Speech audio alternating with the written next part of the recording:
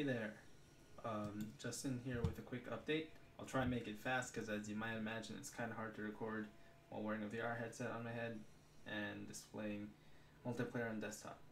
Anyhow, since last time I have networked the win state of the game so that if one player were to trigger the win state, it'd be triggered across both clients. As you can see on the right side client, it even triggers, well, it tracks the transform of the objects and it also sends a network message whenever I attach an object to the robot over there. So it's syncing that state across it, and also it is syncing the avatars because I added avatars to this project now.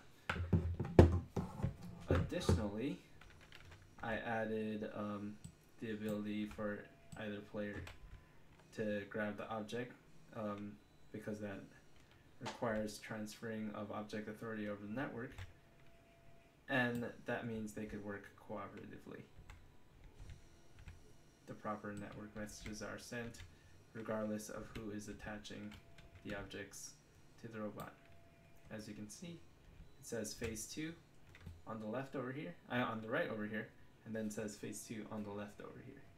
So as you can see, that is synced across the network. And this build is also able to work with the Oculus Quest as well, so hopefully that'll be good for our purposes.